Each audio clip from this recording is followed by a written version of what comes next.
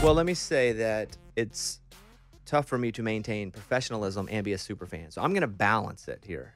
I love that. See, I'm a super fan too. No. I never miss you. But we're going to keep this about you. And Okay, well, then let me just get right out of the way the fact that every morning on the way to school, on the way back to school, I listen to you guys and I laugh my ass off. Okay, thank you. Can I say that ass word? Oh, sure, you can say whatever you want. Okay, Yeah, there are no all right. rules on this. Okay. This is going to be a long form, and then we're going to take it and put it on national shows. So you can Okay, say you can anything, beep that out then. FC, anything you want. No, Drop it. No, we can edit it. We have a swear jar in my kitchen. You do? Yeah, oh yes. And who pays into the swear jar? Anybody that swears. Period. So yes. Liz has even had to pay into the swear jar. And are there prices yes, that are $20 for the F word. Okay, so we are that's the big tiering number. them. Okay. Yeah, that's the big number. Yeah. What if you say the C word? Does that My kids don't know that word. Okay. We were talking about that on the show. Like, what are curse words? Like, yeah, that's low form. Yeah. Is it a curse word though? Because it is a really inappropriate word. I'd say, that's interesting. I just assume that inappropriate words are curse words. I did a thesis my senior year to be an honors graduate, and it was almost 80 pages, and I did it on Carlin's The 7 Words You Can't Say. And so my theory was eventually some of them you would be able to say, and a couple of them you can say now. Mm-hmm. But I've always been infatuated with curse words and why we assign different levels of severity to just a different sound. Yeah. And our culture has just said, the word blah means nothing. Right. But if you say the F word, just your tongue working in a certain fashion, it means... Okay, I'm sure you're going to edit this out, but my fifth grader in second grade came home from school. Christian school. Big tuition, Christian school. Mom, what's the P word? He said the word. And I'm like, oh my goodness. He's 7. He wants to know what the word, And what do you tell him? I said, it's a kitty cat. It's a pussy cat. That is true. But I did say, but you know what's... But he's like, well, I thought it was a bad word. I said, some words, if you use them with intention to be bad, they're bad words. So you have to watch what you say. And you don't want to say that word if you mean it ugly. The reason I was talking about it, it's so funny you brought this up, is I haven't, because I just finished, I have a kid's book coming out in June. And so even my stand-up is completely clean. And so I don't want to write using curse words. So I haven't said a curse word in like 5 years. Good for you. And I'm not anti. I like to hear them. I used to like to say them, but in the creative process, I don't want to use them as crutches or rhymes. Yeah. Because it just seems easy. Yeah. But so I will say, if the place is hell, if we're referring to a place of hell, great. But I will not use that word if it is used as a way of describing something. That's what we say in the car. Yeah. If we're talking about the place. Yeah. It's interesting. I grew up around swear words, and I don't swear around my kids ever. You don't even slip? I did say dumbass one day. Because somebody passed me on Hillsborough, and it scared me. And then immediately my boys were like, dumbass, dumbass. I was like, no. It doesn't work like that. Well, I'm so happy you're here. And, when watching the documentary, the thing that I took from it is I am a super fan. And I knew your parents were interesting. Yeah. Because I don't know them personally or haven't spent any time seeing them places. Yeah. So that was interesting. And then obviously, like a good documentary does, you went so much deeper into certain parts that I only knew about. Mm-hmm. Some of them probably comfortable, some of them probably very uncomfortable to talk about. Oh, yeah. But, and I want to make this slightly about me for a second and just see, because I was trying to find any parallels that we would have. And when I wrote my first book, it was a long story about how it ended up happening, but it was a memoir, and I was like, nobody wants to read this. And I remember writing a part of it because my mom was an addict, she died in her 40s. My dad left early. My grandmother adopted me, and I was moving around a bunch. But at one point, and it was really hard for me to write about and talk about, my mom, who was a really bad addict and is no longer with us, she had called and said, hey, if you don't give me money, I'm going to do porn. And it was so hard and I wasn't, and it's still hard to even talk about. Yeah. And I wasn't putting it in the book to go, look what I've been through, but it was, this is the situation, how it affected me, what I learned from it. And I wonder, in some of the things that you talked about in this, I was very uncomfortable sharing it. Yeah.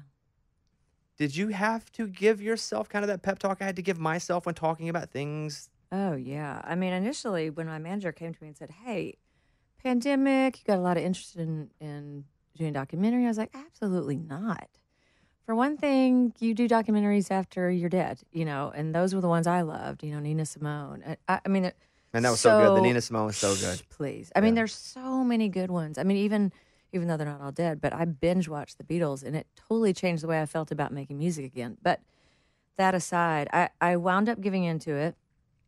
And I said, look, it can't be. And I loved VH1, and they definitely were instrumental in my career. But I was like, it cannot be like a feel good behind the music, over dramatized. And I picked somebody to produce it that I liked her taste, I liked her sensibilities. And then we got to work. It was hard. And I mean, it was really, for one thing, it was exhausting because you're trying to dig back through all the memories. You don't ever sit down and think about your life like that. You don't ever sit down and like dig back through. I mean, really, ostensibly 40 years. I mean, it started before I was even a school teacher, and I knew there was stuff that was going to be really hard to talk about. Being sexually harassed for a year and having people die along the way. Not only John O'Brien, but Kevin Gilbert, who I was very close to. Died in the middle of my second record, and I mean, I got beat up in the press, and this is before social media, and everything was my fault. And I just, at a certain point, you go, okay, is the story worth telling? Yeah. Well, there are lots of facets to it. It's hard to be a woman in any business. It's definitely hard to be a woman in the music business, anywhere where it's creative and it's all run by men. And how do we monetize? How do we make money off this person? It's worse, I think, now. But yeah, it was really uncomfortable, and I didn't love that part of it. I also found when I was doing it, not to the level that you're doing, but I just know what it's like to have to redig through things. I also found some joys that I had not felt I celebrated enough. Yeah. And I revisited an appreciation that I had for people in my life that were so instrumental. Yeah. My grandmother, who adopted me and was like the one person that loved me.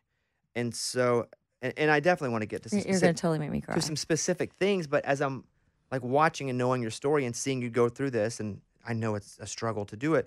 Did you, and I would like an example if you have one, did you like rediscover a joy that maybe you had tucked away when going through the last 40 years? Oh, absolutely. It's really a challenge to sit and hold an emotion. So we don't. I mean, I can remember the first Grammys, which totally changed my life and my career. We got on the bus after the Grammys, after the parties, and drove up to San Francisco, and I played the next night like it never happened. And that was the way my whole career was. I never owned anything. I always felt like, well, it wasn't, it just always felt like I was an imposter to me.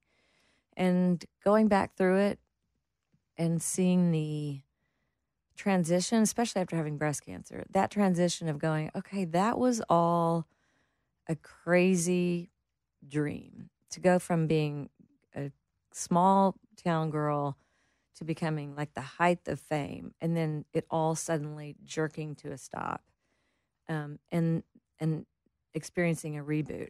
I mean, just looking at where I am now and how I feel about life and how I feel about who I am, I'm really happy, and I'm proud of who I am. I'm so grateful that all the experiences that I had helped me to remember who I am, not who I became, but who I came in as. And, life is so unpredictable, and it's so not smooth, but you have all these experiences that sort of force you to return to who you authentically are. And that, to me, was the surprise in making the documentary, is being able to look at it. And there are 10 other documentaries that didn't get made, that are on the cutting room floor. I mean, things that they didn't put in. And watching it, I felt like, oh my gosh, that's only a slice of it. But you can only use 90 minutes. So Unless you do the Beatles documentary, and then you just put it all up there, them doing all of it. That's after I'm dead. Yeah. Well, let me start with, whenever it comes to, and I have a jukebox over at the house, which is that direction, and I don't have a lot of albums in it. I have like 20. and then those 20 are the ones that um, have been kind of the soundtracks of my life at different stages. It's a Mhm. CD jukebox, so Yeah. I can't just download but one of the top 5 or 6 albums ever for me is Tuesday Night Music Club. Mm. Like I can think of where I was. That's the strength of music, and I bet you could do this with a couple of albums as well. I know where I was, what part of my life I was going through. I mean, I knew where I was, everything about that based on when that first couple notes of those songs hit Mm. and how your brain reacts and remembers. Mhm. Like that was one of those albums for me. Oh, that's awesome. What was a couple of those for you that you really credit to shaping your early teenage years? Well, this has nothing to do with it. It definitely shaped my teenage years. Now, I came up when, well, first and foremost, I was raised in a family where music was played all the time, like ad nauseum, and By like music played out loud or played with instruments around you? played with instruments and on the Magnavox. And my parents were in a swing band. They played tons of like big band music. Then, as that kind of faded out of their lives, we always had the music going. It was everything from Aretha Franklin to Motown to Willie Nelson to my little town played only country music and like true diehard country music. But I grew up when it was like Boston, Foreigner, Kansas, a lot of Fleetwood Mac.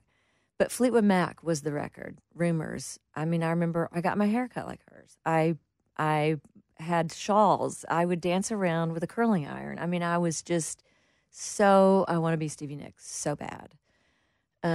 But it's really funny. There are a couple of songs that will come on, and I can even smell like Baker Street. Do you know that song? Jerry Rafferty. Baker Street comes on. It's like, oh yeah, Mike Brown's brown leather bucket seats and his Cutlass Supreme. You know, parking out by the old bridge. I mean, there are songs that just do that where you can remember exactly what the smells were, where you were, circling Dairy Queen. But all that music, when I hear it, all that old classic rock, I'm out. I'm circling the main drag between Dairy Queen and A&W. Yeah, that's how I feel with Tuesday Night Music Club. And when it comes to those songs, when you walked in, we were talking for a second, and you to tell me something good, which is a segment we do. Oh yeah. And full transparency here, I do that segment so many times, and I'm glad it has been a big part of our show in the six. But I do it all the time, and I've done it all the time for years and years. You start to go, man, I know people love it, but I got to keep doing it. Do you feel that way about some of those Oh some my of your God. songs? Okay, it's funny. I was listening to you guys this morning. I was like, your show is always so good and fun and funny. Has emotional highs. I mean, it's just a really great show. And I sat there and thought, I wonder if he ever just gets sick of doing that show. You know what I mean? And also being present, because it's hard work, man. Like, there's some nights where I walk out on stage and I have to like fake it until I make it. And generally, those are the best shows. But there was a period where if I thought I had to play All I Want to Do one more time, I would just run straight out in front of a Mack truck. And it took my, I mean, part of it is it took my getting sick to really realize that song took me to Russia. I mean, that song took me all over the Middle East. I mean, we went to Israel, we went to Tokyo, to Kuala Lumpur, to Indonesia. We went all over South America. People who couldn't speak English sang every word of that wordy song. And I just embraced a full-on gratitude, and I enjoy playing it now. But there were a few years in there where I was just like, ugh, God, I'm sick of this song. I hate this song. I hate this song. But I love it, I think part of what happens is you get older, you get really, you get sentimental, and you get really grateful, and you get really boring. And I love being boring now. It's cool to reappreciate. It is. Because I've started to find myself reappreciating not just professional things, but also personal things. And so it's cool that you have, because I live it. And one day I'm going to like doing Tell Me Something Good again. Yeah. One day I'm going to, and I don't hate it. You can't tell that you don't like it, though. I mean, I will say that. It's not even that I don't like it. It's that as you do, you play just the same worn song. out. It's just we do it four times a day. Yeah. 5 days a week. Yeah. 20 times. And individually, all the stories are great, but it's like, man, I got to do this 20 times again this week. Do you hate Shaka Khan now? No, no, I don't. Rufus, cool with me. Shaka Khan, cool with me. And we go places, and what's funny, sometimes I'll go into a place if it's a bar or a restaurant. I don't go to bars as much anymore, but they'll play that song over the top, like once they see I'm there. Oh my gosh. And like that's so been associated with. Yeah. I'll just be or a basketball game, Mm-hmm. and you'll hear dun, dun, dun, and I'll look up and like, and you'll see the guy running, pointing at me, and like, all right, Yeah, hey buddy. amen, So, amen. did you ever? You talk about Stevie Nicks. Did you ever have a relationship with her? Did you guys ever? Oh my gosh. Like that had to be the coolest thing. I have so many weird experiences with people like that. Okay, so I like if you dig back through the annals of my my school pictures, I had the Stevie Nicks hairdo. And I met her at my first Grammys. I met her at an after party, and I have a picture with her and Anita Pointer and Bonnie Raitt and Carly Simon and me. And I was the newbie. And she's like, I love you. Would you, I'm getting ready to do some songs for Practical Magic, that movie. Would you produce it? And I was like, yeah. And she came to New York, and she had her posse, some bunch of women, and I produced her, and it was unbelievable. I can remember looking at her out in the recording booth, and she looked like a 14-year-old. I mean, literally, she looked like she had not aged a day. She looked exactly as I remembered her, and she just was like so embracing and so generous. Like told stories. Like I imagine that we probably talked and hung out for 2 hours, and then she'd sing. And then we'd hang out and talk for a couple hours, and then she'd sing. And it was so glorious. And then she said, will you produce the record? And I went up producing and going on the road with her. And she's just been like fairy godmom to me. And I don't want you to say any names here, but I have had experiences where I really was like loved people, got to know them. Mm-hmm. Not that cool. Ruined the experience. Okay, yeah. People that I now don't really idolize it, Yeah. except for like hearts. Yeah. So, but there have been times where that's happened, and I'm like, well, I cannot believe I get to spend time. We're gonna do, and then you're like, oh man, I kind of wish I wouldn't have because it's ruined what I cherish, which was these beliefs, and I'm with how massive you got. I had to assume that happened to some.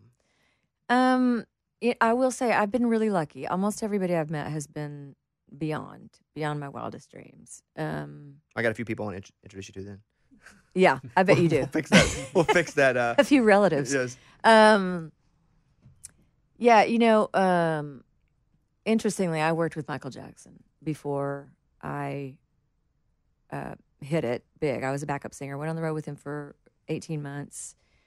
And there were some things on that tour I was just like, this doesn't make sense. And then later on, the documentary came out, and I mean, he was already eccentric on that tour, but people ask me all the time, "Are you able to listen to his music?" And I'm like, "Man, that was the first album I ever owned. I got it from Santa Claus when I was 5 years old. ABC. I grew up watching his TV show. All that music was important to me." And it definitely changed the way I felt about him. But I can still listen to the music from when he was a kid because I feel like he was who he was then. He wasn't who he became. But for the most part, I mean, I can't really think of anybody that's just been a douchebag. You know what I mean? Can you separate art and artist? It depends. I mean, it depends. We're kind of looking at that with the Will Smith thing now. It's like, okay, are we gonna be able to watch the movies? Can we take out that, It depends. I think it's On how severe? Yeah. Well, yeah. Like Yeah. R. Kelly, No, dead, will no. never even. No. If it comes on somewhere, I'll leave. Yeah. Like, no. But again, there are artists. Again, if Smooth Criminal comes on, I'm probably just jamming along to it before I realize. Yeah. And then the song's over, and then I don't want to leave because I got a burger and I'm feeling pretty good. I did meet. It's interesting. I met a young artist who totally blew up, who I had the weirdest experience with, and I can't listen to her music. I wouldn't say her name, but became massive. And there are just certain people that you go, okay, they got into it so they could be famous, And then there are other people that you go, I can totally relate to this person. They're just they love what they do. They're so into it, and they wrote the book on this, and they're still cool. Whenever you were blowing up, and it always feels different than what it looks like. Oh yeah, Um, but what we knew about you from pre-social media days was, hey, she was a teacher, and now she's doing music, and a lot of like the background singer for Michael Jackson, the jingle, all that came out kind of later once more information was just available. yeah. But it was teacher to rock and roll star, and so Overnight.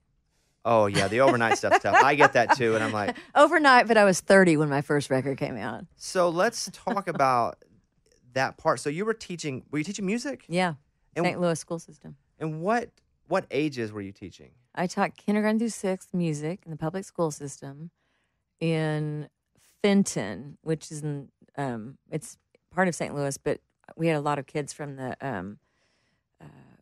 it was I can't remember which car factory, but yeah, I mean, rural St. Louis. So when you're teaching music, do you still have a dream of, well, anything on a macro type stage?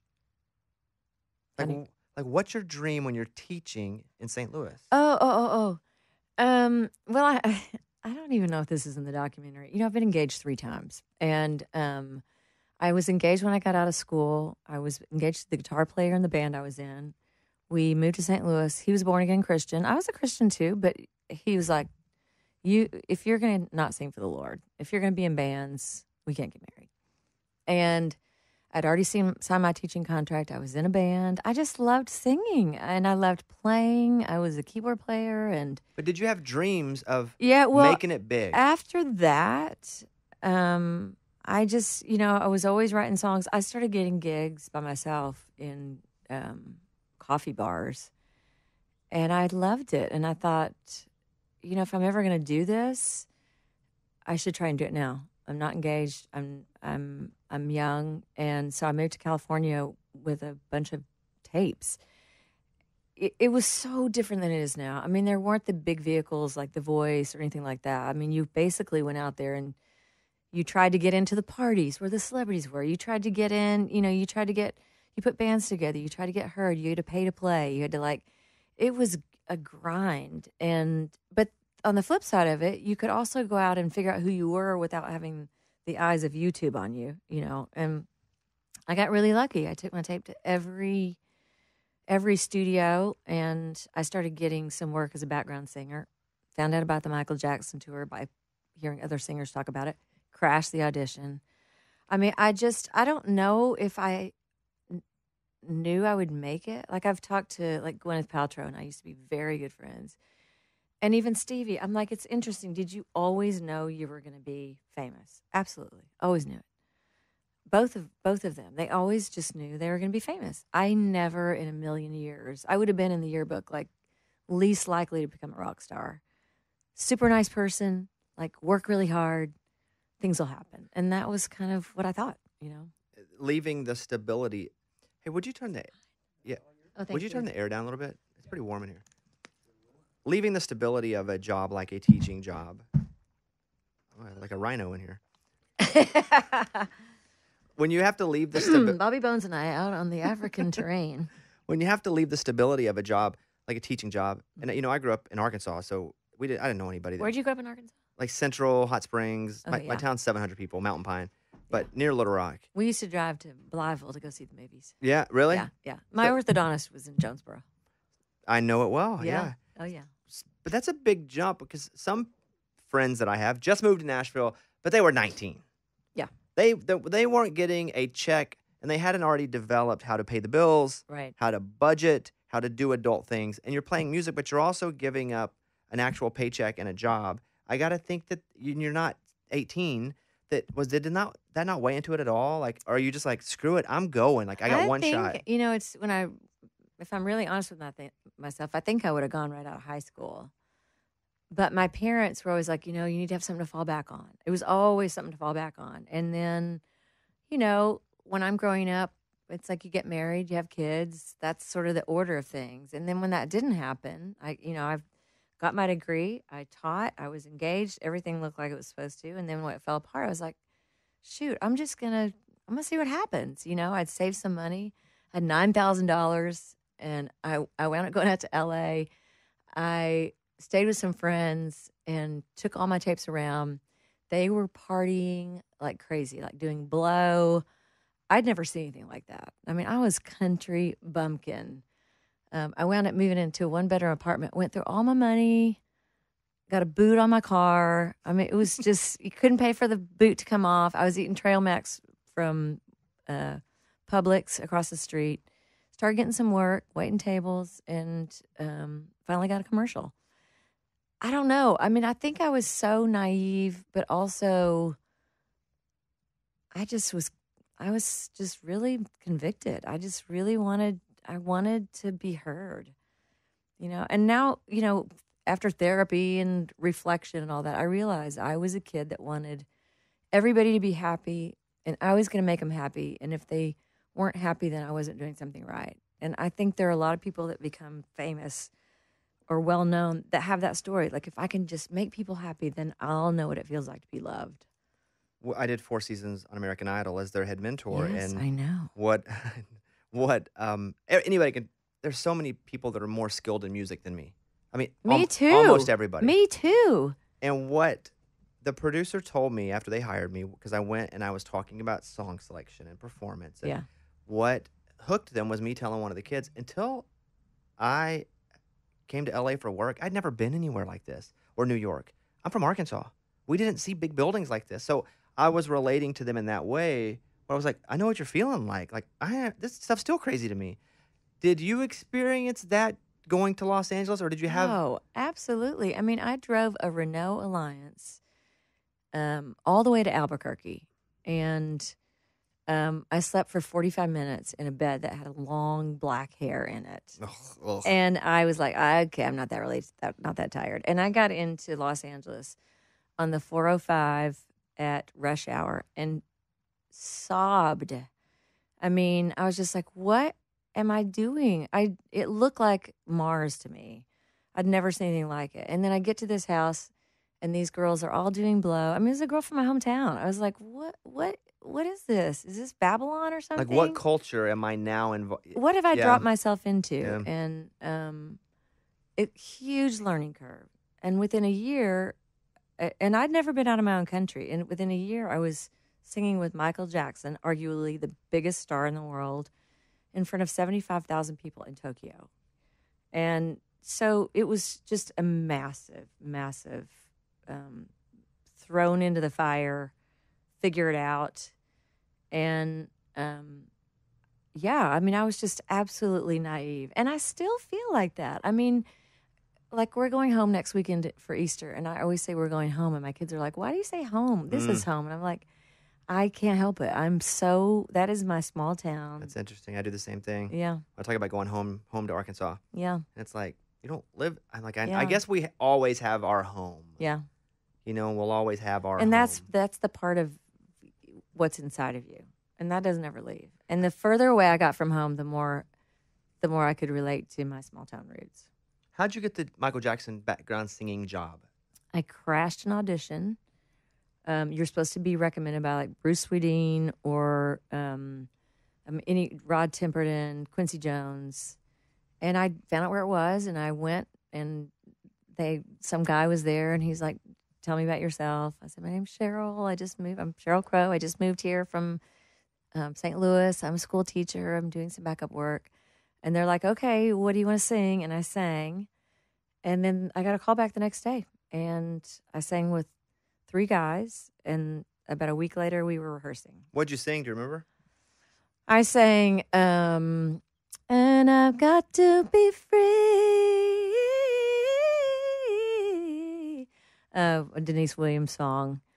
And do you try to sing it like because if I went to a backup singer audition, I would just be like, ooh. This is how I do my backups. La la la. Yeah. So do you go? Do they ask you to sing as a? I have no idea. This is a real dumb guy question. Do you sing as your a lead when they say sing? Yeah, they want to hear your voice, but I think as much as that, I mean, I think they they looked at me and thought, oh, she looks pretty harmless, I don't know. I mean, I was a white girl with really curly hair. I don't know why they picked me. I still go, I mean, it's that same thing where you're talking about, oh, there are people that are more musical than me. I'm like, why did I make it? There are people that are way more talented, that write incredible songs, that sing great, and why me? And that part of it is such a mind bender because I do believe there's a certain amount of order to the chaos, but I also think there's a huge argument for manifesting things, that where you put your energy, you do get something back from that. And I just kept showing up in my own story. I just kept showing up. As you are performing on this tour with Michael Jackson, are you also hustling, as in making sure people know that you're you? No, because I didn't know who you was yet. Mm. So, but we all took little recording studios with us, 4 tracks, and I wrote all the time. The guy that was on the tour that ultimately became my manager would be like, hey, we're going down to the Lexington Queen or whatever, like where all the models hang out. And I'd be like, nah, I'm gonna stay in tonight. We're in Tokyo. No, I want to work on my music. I just worked all the time. When did you kind of figure out who you were, what you wanted to say, and why you wanted to say it? Oh, about 3 years ago. Yeah. Yeah. Yeah. Okay, the first time. I think after the first record blew up. And I was still like. Say after the first record? Did I hear that right? Yeah, after the first record. I made a record that cost a ton of money with a really high profile manager named Hugh Padgham, who had produced Sting, and I hated the record. It was super, super slick. In fact, it sounded like girls singing Sting, and I was just like, no, this isn't what it was supposed to sound like. It was supposed to rock, and so I went to the record label and said, please, let me have another shot at this. This is not. Is that the first record you're talking about? The one I've not heard? Very first record. Got it. Okay. $450,000. Now that's 30 years ago, so that's like $1 million.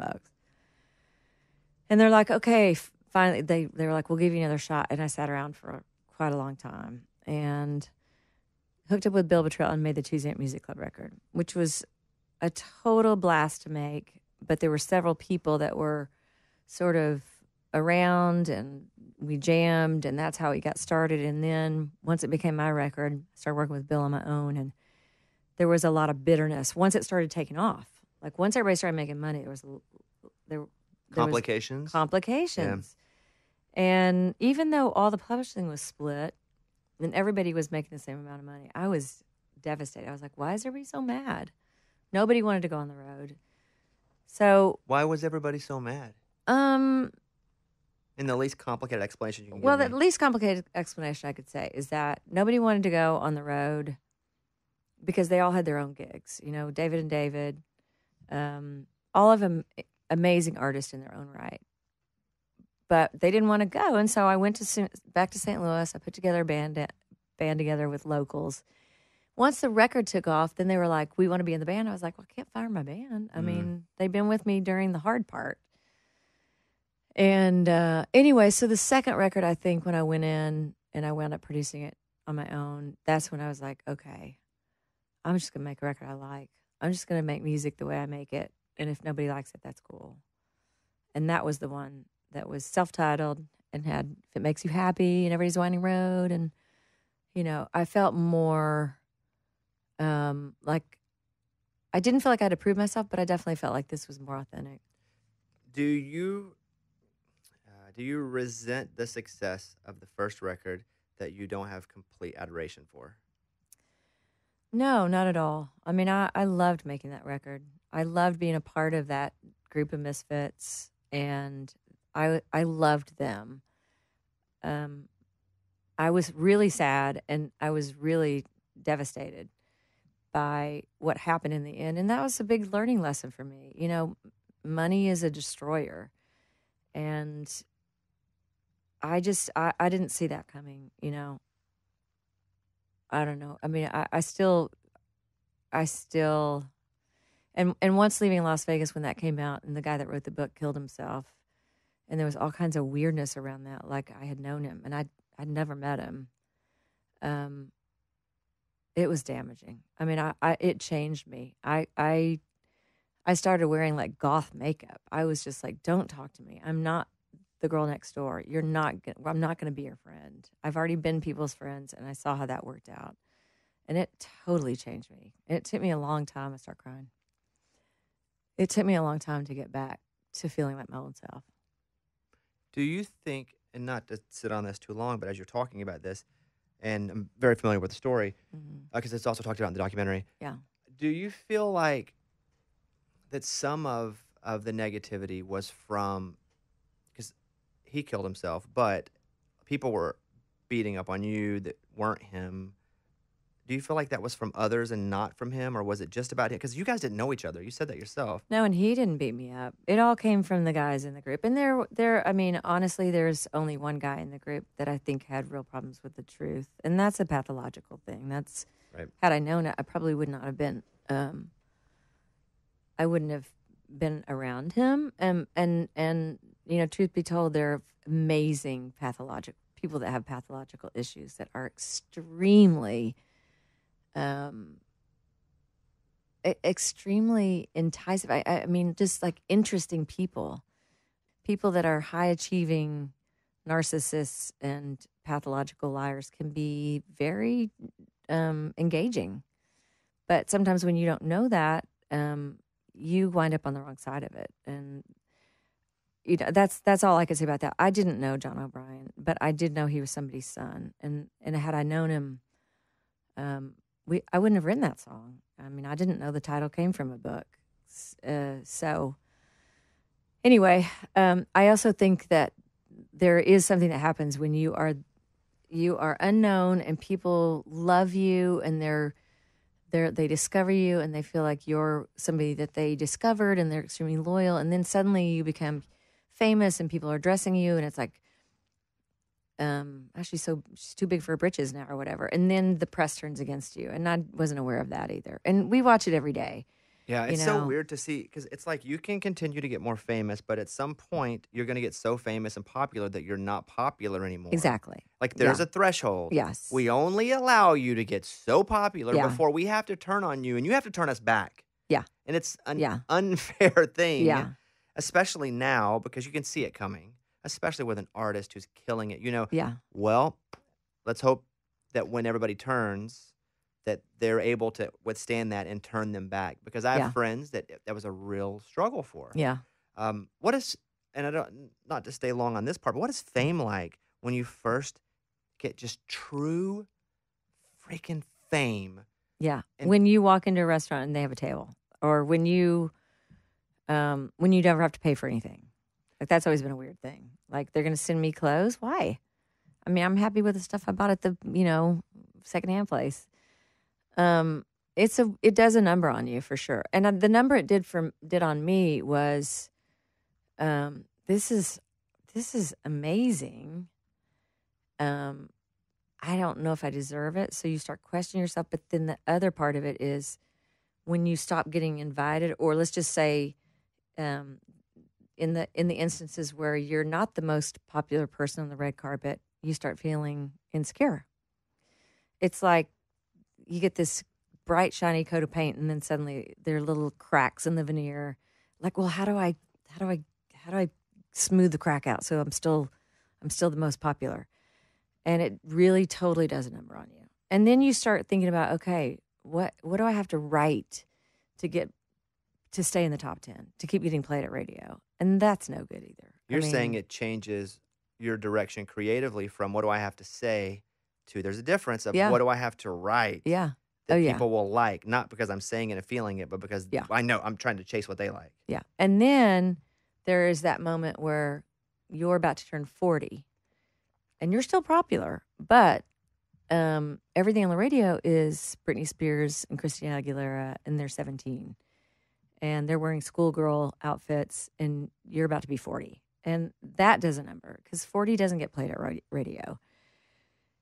It's just a weird thing. There's not anything realistic about it. And I do wonder with girls today that seem to be like navigating their own, they're in control of their social media. They project their images, and the images sometimes are sexual, or most of the time are sexual. And that, as long as they're in control of that, Like, how much of it are they able to? Because I don't read even a sentence about myself. I don't read anything because I'm too sensitive. Like, how do girls now, especially when you're bringing looks into it and body image and all that, how do they not? How is it not demoralizing? Because fame to me was already like, okay, I'm a really private person and I'm a really nice person. So, and everything I'm reading about myself is, okay, I got my hair cut. Now I look like a soccer mom. I mean, just like mean stuff. How does anybody navigate it? I don't know. It did a number on me for sure. When I think about sounds that like really fun, positive musical sounds, like Hmm. quirky sounds in songs, the beginning of Every Day's a Winding Road was like, before it actually, th- Yeah. does that make sense? Duck, Like, duck, duck, do, duck, yeah, duck, like duck, do, I duck. hear that whole, I can hear Mm-hmm. it all. Banner. Yeah, that I'm always curious of why things get put in and left in, and where there are conversations about where do we start this song, Yeah. like what is that story? Well, first and foremost, I got my degree in piano performance, but I could always play by ear. So I was never a great concert pianist. But everything else I've ever played, I've never taken a lesson. So I'm all self-taught. And I would go into the studio and knowing that it wasn't ever going to be perfect, wasn't going to be slick, it seemed more interesting to me for it to be quirky and to be more, we call it ignorant, more just kind of ignorant, you know? And some of the stuff that we left in was as cool as the stuff that we took out, you know? And it's just always been that way. In fact, when I first worked, when I worked with Bill Bottrell, he would always say, if you're a great piano player, you're not allowed to play piano. And so nobody ever got to play the instrument that they play because that way you were creating. Like you weren't just playing, you were creating. And I've sort of always stuck with that. I like that idea. That's one of the reasons I went up playing so many instruments was that, okay, well, I'm going to try this. I'm going to try that. I'm going to try this. And Vince Gill once said to me, I love the way you produce records. Like you'll have just one little random thing that comes in, then you never hear it again. And it is kind of like that. It's like what fits the moment, what fits the lyric, the song, the story.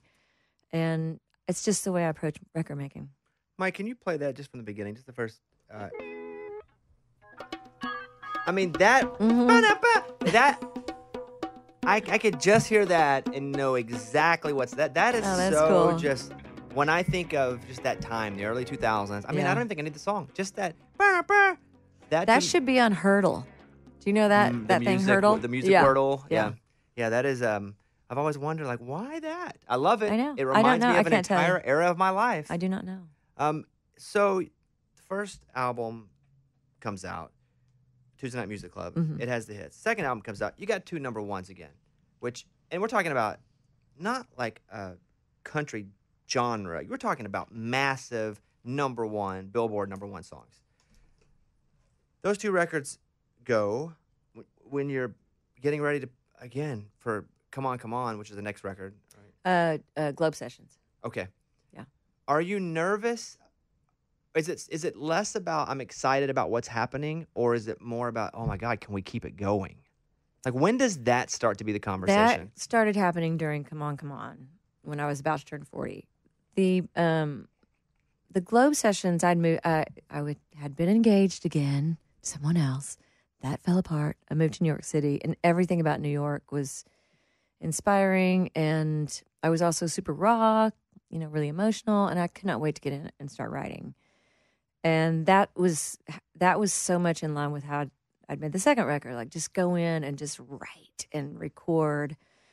The next record was tricky. That was the Soak Up the Sun record, and it took 1.5 years to make. It was $1.5 million.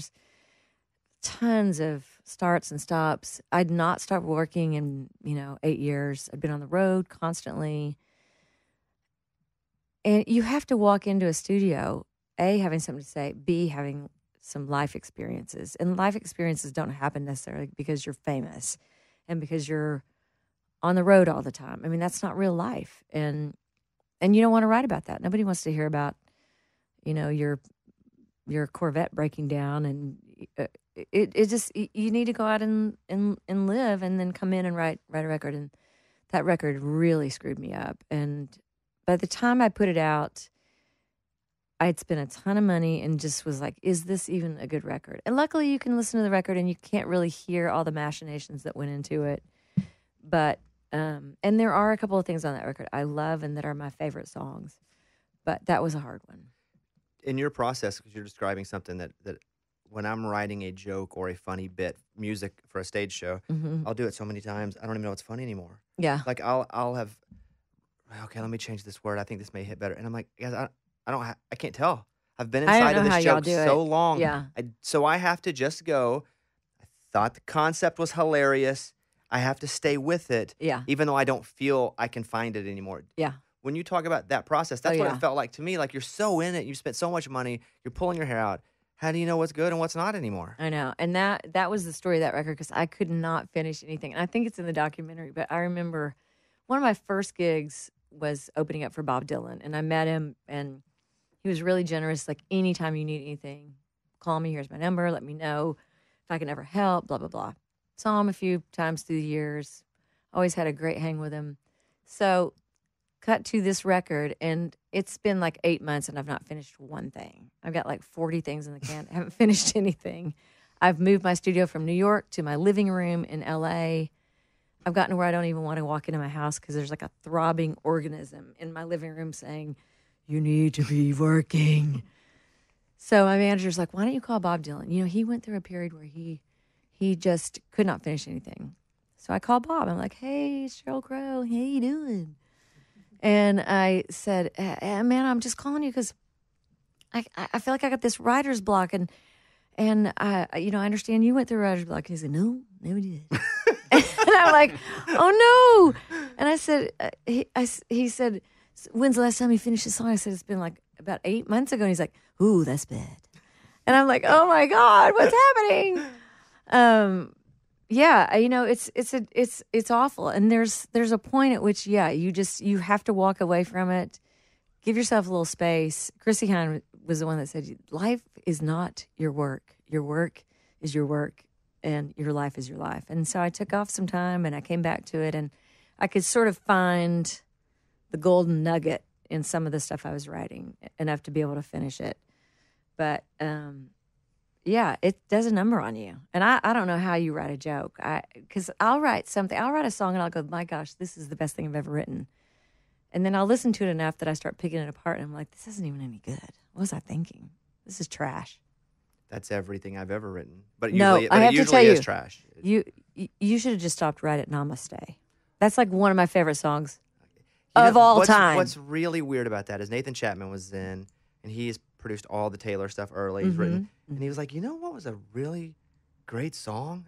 And I'm thinking he's going to say, I don't know, some old George Strait. He's like, Namaste. And I'm like, stop. It is I just great I just think song. people are messing with me. No. Like this is some joke. You all text each other before they come over. No, I've sent it to everybody I know. I mean, I even go around singing. My kids even know it. I'm like, no, it must stay. Well, thank you. Yeah. When I get embarrassed at that. Own it. So, your live shows, you're still playing I was looking at the Beach Boy stuff you're doing, I think in Ohio, the free shows. You're out on tour too. You have so many songs that everybody knows all the words to. Do you still play them the same melody so we can sing along? Yes, I do. Thank God. Yes. Because I'm going to tell you, I thought I was going to have to shake Adam Duritz for about 15 years. Yeah, no, yeah. He would. Yeah, a lot of times because I know Adam and we've done quite a lot together. It's been a very long time. But I'd be like, dude, I didn't even know what song you were singing. Same, and that's my favorite band ever. Yeah. I'm like, I can't. I learned my sing. lesson on that. 2 years, we went out on the road. First record. For a year, all we did was tour Colorado and France. Those were the only two places that played it. By the time the record won the Grammys and it was huge, we were back on the road for a year and a half. And I started messing with All I Want to Do. We did it like a Jack Kerouac, spoken word. And people were pissed.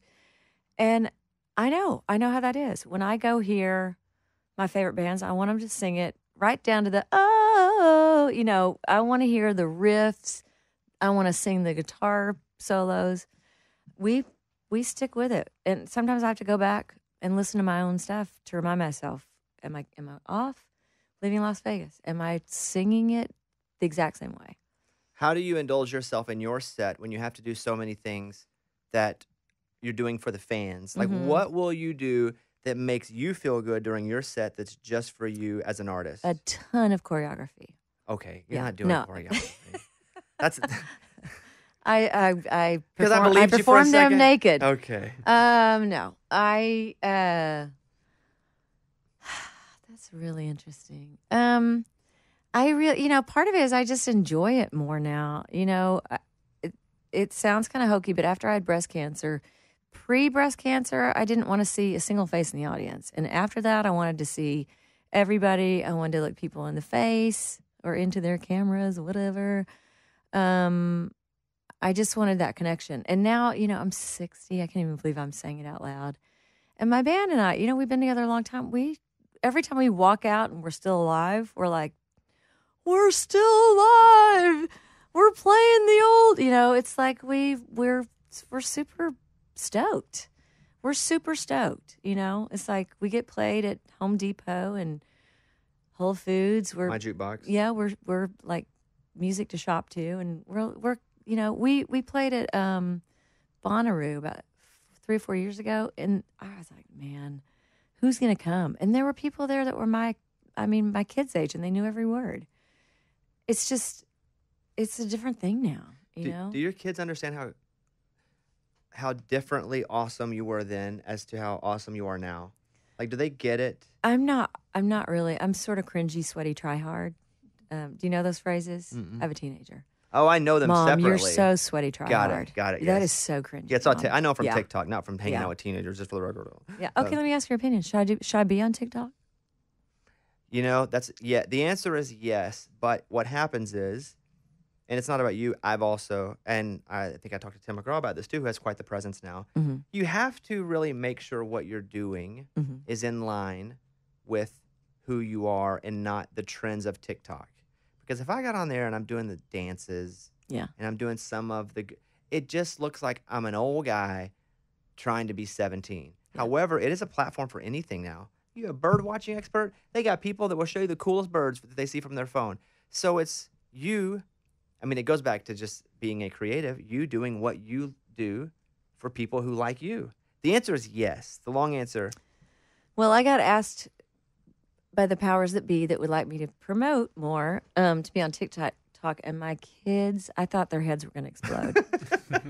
They were like, Mom, you cannot be on TikTok. That is so cringy. As long as you're not doing the sound, it would be awesome. I was like, what if we light our farts? Come on, who doesn't think that's funny? That's the one thing you should do. Yeah. Yeah. I mean, only that. If you only made that your thing, Uh-huh. you'd have so many followers. Yeah, I don't know. TikTok to me is the best because there's just so many creatives there. Yeah. Right. Aside from all the trendy things, I think you should get on TikTok because there's just. You know this lady Babs? Mm-mm. Is that her name? What is it? Brunch with Babs? Yeah. I don't know. I got to think about it. Are you on TikTok? Are you watching them? I'm embarrassed to say that I don't do social media At all? Well, I've been I talking participate in it. I do participate in it. Like, I know what we post, and I'm involved in it. Do I go on and look at it? Absolutely not. I gave My life is too full. Sheryl Crow 2438 $500 in Apple gift cards yesterday. I thought it was you. See, this is another thing. I go on and post. I'm like, people, please know, I don't need the money. Yeah. I'll take the money. I don't need the money. I'm not asking you for it. That's a whole weird thing. People have scammed I had a people with my name, woman too. show up at my gate with a U-Haul recently at 11:30 at night. She said her computer told her it was okay for her to come, and that I was inviting her. What did? Her computer. Is that somebody talking to her as you, or I wouldn't have asked questions either. She's been I didn't know who she was, and I don't know about the people that are cuckoo for Cocoa Pops, but I guess she's been an Uber fan for a long time, and it was me in a wig. It was? Yeah, it was. I would have let you in. My You should have sung computer. Namaste. Yeah, I would have known. I have a few more, and we did a whole intro here talking about the documentary and the song, which we're also featuring on the national show that I'm doing, which is just great. It's in the not the beginning, the credits. Oh yeah, It's in the forever. forever, and then the album that comes out on the 6th at the same time. They call that a companion album. Just getting my words right, guys? It's I called a did not companion- know that. Right? Isn't that right, Mike? An accompanying. No, I don't know. Yeah. So, and we spent time telling people how they can watch it. May 6th on Showtime. It is gritty. It is beautiful. It is a documentary that you don't even have to be a fan of you to like the art. And I think that's how I try to watch them now because there's some really good ones out there. And the fact that you didn't want to do that VH1 style says a lot about what you want to represent you.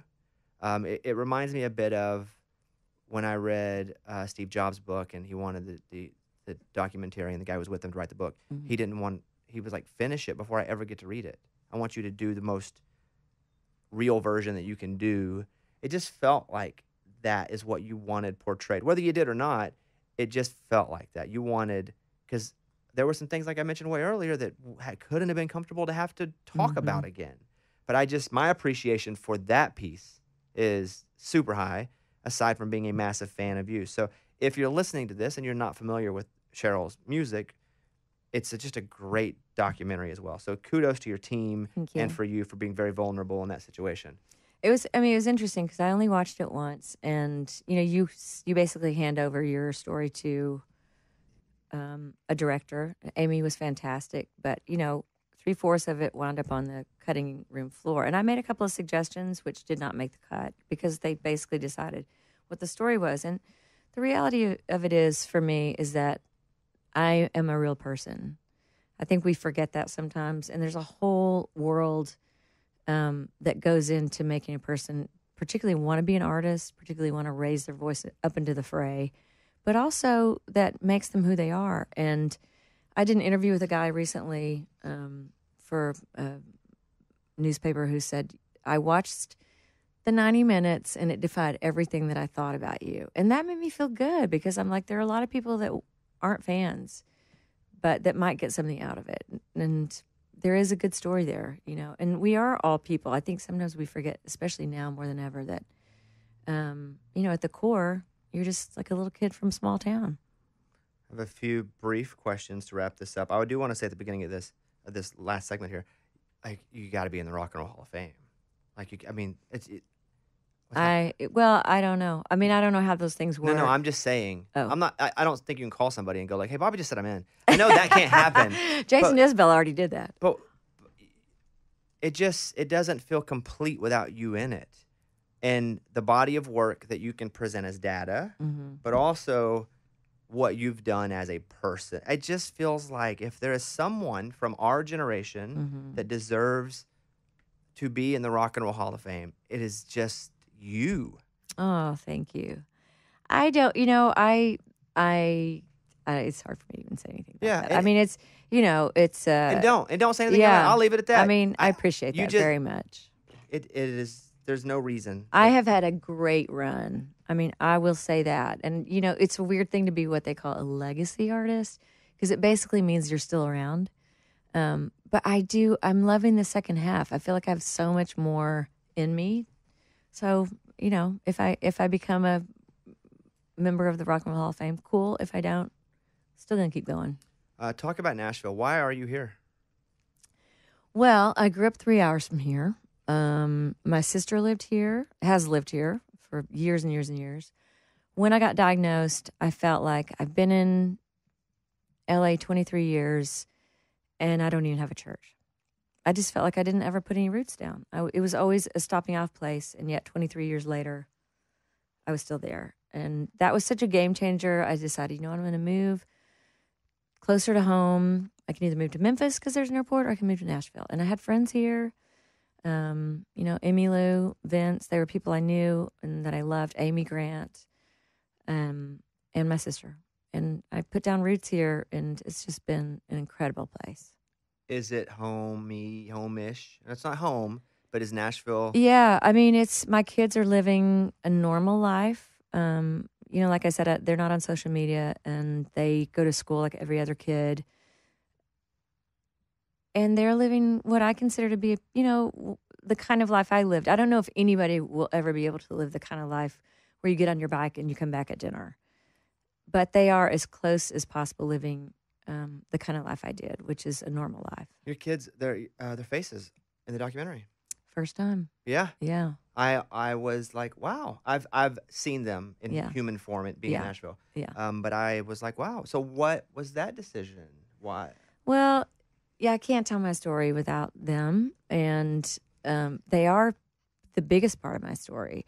I just have never had them on social media because, I felt like for a long time celebrities use their kids like an expensive handbag. Like, look how beautiful my kids are. And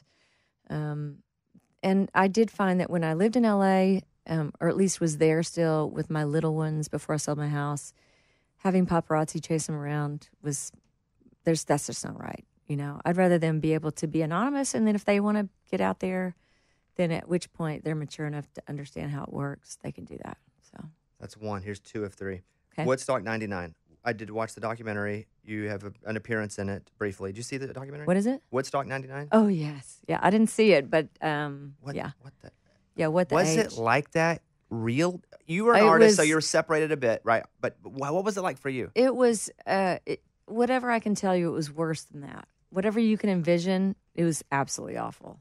And it makes me sad because the very first one, obviously, I wasn't at. The second one was, euphoric. It was such a beautiful celebration of the first one. The next one was what was wrong. It was everything with what was wrong with what the music business was becoming, which was money, money, money, money.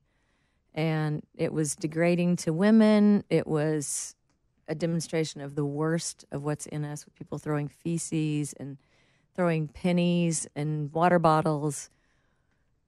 It was just a bizarre experience. And even the bill was not a bill that was sensitive to people coming together and being a part of something cool and peaceful, which is what Woodstock is emblematic of. It's pretty angry. The bill was pretty angry. It was like Andy Dick and then Sheryl Crow and then the Insane Clown Posse. Mm-hmm. And it was just like, what is happening here? I didn't even finish my set. At which point Okay, you didn't finish your- feces landed on my way. my bass neck. I was like, yeah, you know what? Did you just peace out? Walk off? I was like, yeah, I was. I just walked up to the mic and I was like, I'm done. Okay, well, Yeah, it was brutal. Let's end on this one. So it's, I want to know what makes you happy now. Like, where do you find your fulfillment? Oh my gosh. Which is a tough one. And Okay. then I want to, at the very end of that, in parentheses, how come all my friends get to go to your barn parties and I never get invited? But let's get that at the very Oh end. my Okay, hold on. Here we gosh, go. it will never happen again. Here we go. This is the real part of the question Okay. is, like, what is it now that fulfills you? My joy comes from just watching my kids grow. It is such an honor and every day I'm like, you guys, I'm so excited. I'm so happy I get to be your mom. Look, my kids are adopted, and I'm telling you what, God was all over, up and through. And then we have a French bulldog that makes all of us laugh. In fact, sometimes we look at each other and go, who were we? Who were we before Buster? We were no one. And barn parties, it's sort of tragic. I used to have barn parties a lot. In fact, I used to always have a Christmas party, and then it slowed down before the pandemic, and then it screeched to a halt, and I just haven't gotten back to it. No, I'm just saying. But That there will wasn't even a real never question. That wasn't even a real question. be one Just a little tag on without at the end. you. Like, you have all these, and I go, hey, when I was over Cheryl. You and like, Caitlin have to come. I was like, oh, yeah, that must be cool. It's okay. Let's do a fundraiser there, and you guys can play. We would do I'll that. sit in with you. We would do that. No. For Ukraine. I'm not. You wouldn't let me sit in on Namaste? I would be embarrassed if Why? I would sit in and do one, and then enjoy. No one cares. I would love that. Here's what I'll do, and I'll tell you Okay, this because I have okay. one of my dearest friends is Brett Eldridge. It's like that's like my Oh my gosh. my best friend. Like I love as him. far as I know. I saw you guys. At, Oh, that's right, we were dinner. Yes. that's right. His voice is It's redonkulous. fine. I've heard better. Anyway, so I tell Brett all the time, like, when you want, because when Tell you him I love his Christmas album. Okay, when, go ahead. When you have friends, Uh-huh. there's that fine line of work and business. Yeah. Or well, it's the same thing, work and friendship. And I'm like, hey, dude, if you're going to do some sort of charity event, like, you're my guy, like, I love you. Yeah. I will do stand up. I will host it. You do the mute, whatever. Just Yeah. let me know what you need. Yeah. And so I will also tell you that right now. If you're doing something here Let's and do something for Ukraine. and you need that, Kills me. We can't do anything. I will do comedy. Okay. I will do whatever you need. Okay.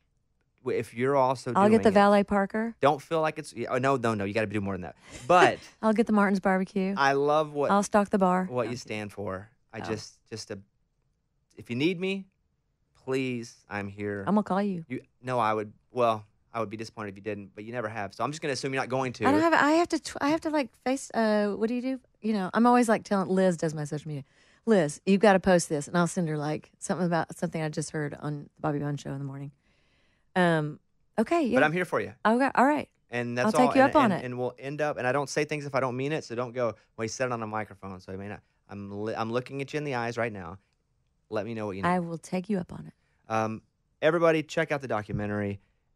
It's great.